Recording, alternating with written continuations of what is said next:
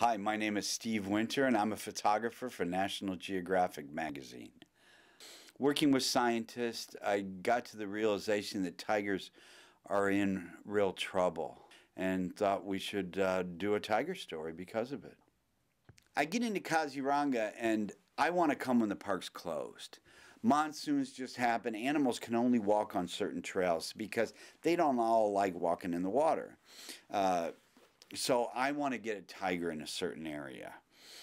And no one's ever come to this park and done that. It's too dangerous to go spend a couple hours in this tall grass putting up a camera trap. It's way too dangerous.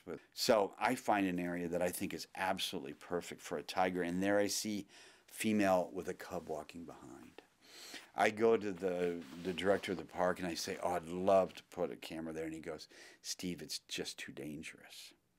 That afternoon, we checked one of my camera traps in one of the flooded areas.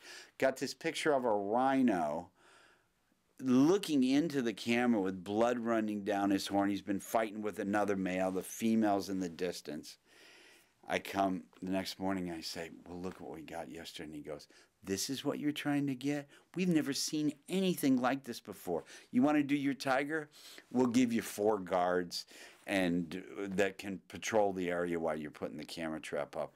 And lo and behold, I get one of the most incredible pictures that I've ever gotten in my whole career that is accessible, that gives people a chance to look at tigers again, which is going to help save tigers.